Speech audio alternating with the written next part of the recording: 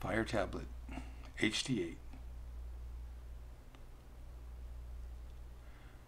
I want to install this label up.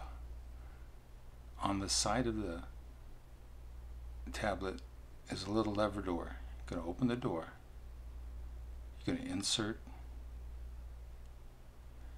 and you're going to use your thumbnail to click it into place. Brass side down. Okay. Close the door. We're going to go to settings. From settings, we need to go to storage. I'm going to use this as an external portable device so that I can add photos and videos from my laptop.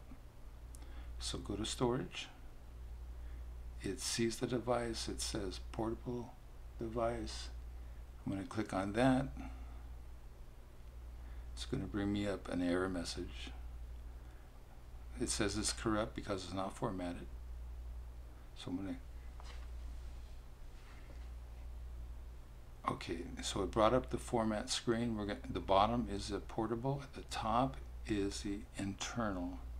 I'm going to go portable.